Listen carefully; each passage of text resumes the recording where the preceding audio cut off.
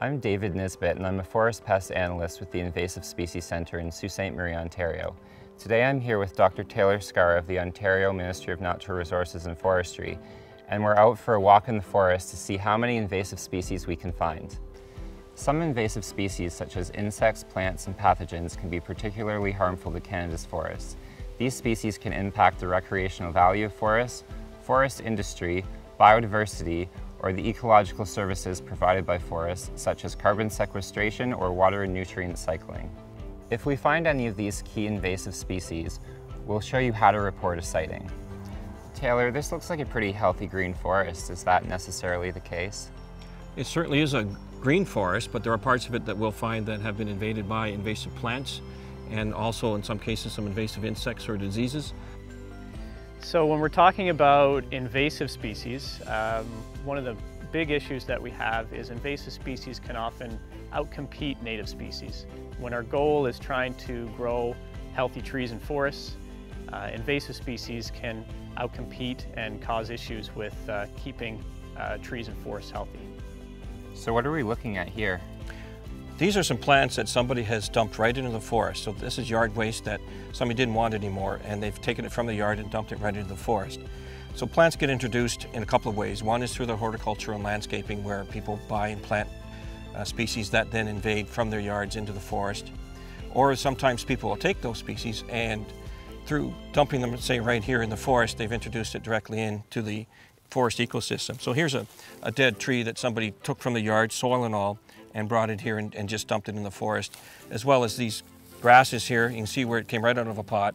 They dumped it into the forest, and there may be seeds from another invasive species in the soil here, or this plant itself could be invasive, and they've dumped it directly into the forest, which allows it to establish and spread. So proper disposal of yard and garden waste is a great way to prevent the spread of invasive plants?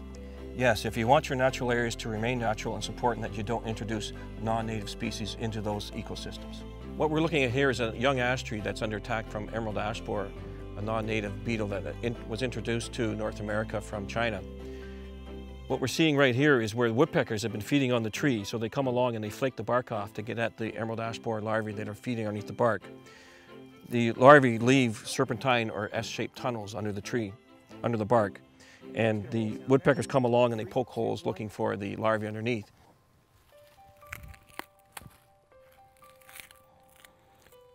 And here is an emerald ash borer larva right here, and it's the culprit that's making these S-shaped or serpentine tunnels.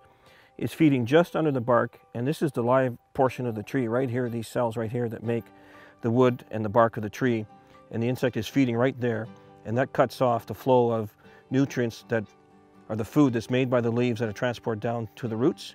The roots then can't get food, they die, and then they can't send water up to the top of the tree, and then the top of the tree dies. So this is the larva right here. You notice how it's white and it's flattened with these bell-shaped sections on it, and it feeds just under the bark of the tree. This is the exit hole that's made by the adult emerald ash borer. The hole is about 3.5 to 4 millimeters across.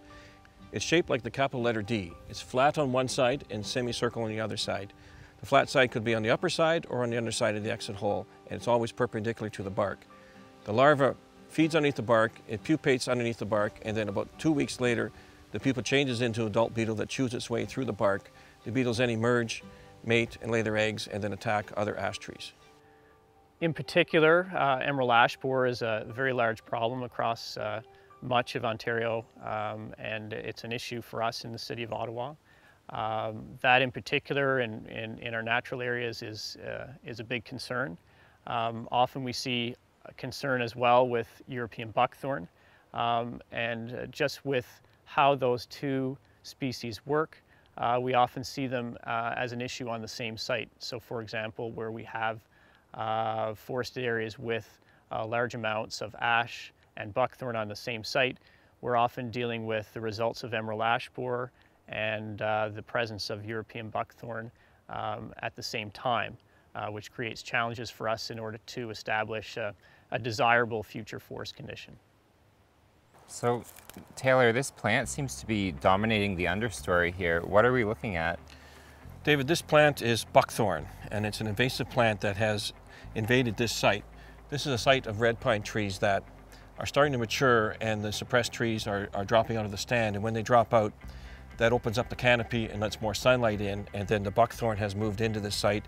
And if you see behind us, it's dominating the site. Other native plants aren't able to grow here, and it's now dominated by buckthorn. And as it grows up, it's going to produce the fruit that then is distributed by birds and spreads it around through the forest.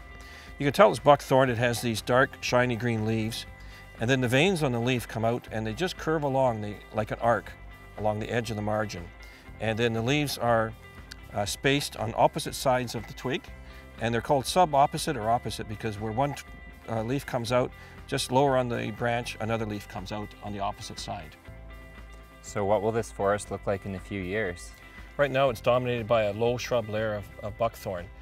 As the pine trees start to die off some more, it's going to allow more light to come in, and the buckthorn is going to continue to grow up and form a dense layer of tall shrubby trees that will completely dominate the site and keep out any native species that might try to invade this site and grow there on their own.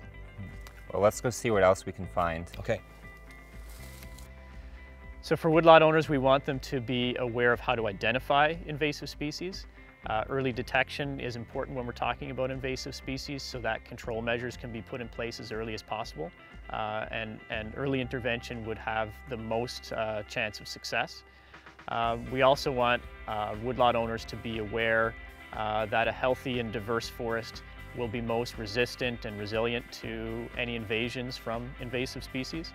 So a healthy and diverse forest is the goal, and woodlot owners can talk to forestry professionals about how to achieve that. This is a butternut tree. This is a native tree that is being attacked by a fungus called butternut canker.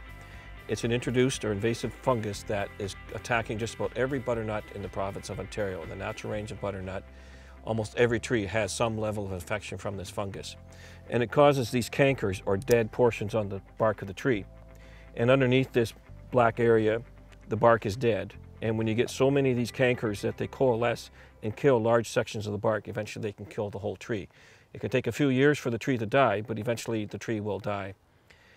So many of these butternuts are infected and dying in Ontario that a butternut tree is now on the endangered species list, and there's a recovery plan trying to promote and protect this tree to keep it in the forest landscape in the province. This is dog-strangling vine, and you can see it's growing right up here as a vine. They can reach up to 2 meters tall or even taller, and it grows in these dense patches like this, and it completely dominates the site. It's called dog-strangling vine. No reports of it actually strangling a dog, but it's at the right height and dense enough that you can imagine the difficulty of a dog or any wildlife or even us trying to get through a thicket of dog-strangling vine. It has these narrow leaves on it that, particularly at the base, they're narrow and coming to a point. And these pods here are the seed pods. So it's related to milkweed, which also has pods, but these ones are quite narrow, usually in pairs. And inside would be a seed with a white tuft on it. And like milkweed seeds, those can blow on the wind and be transported to new areas. But it also grows up from the roots, and the roots produce a chemical that inhibits the growth of other plants around it, and that allows it to dominate the site.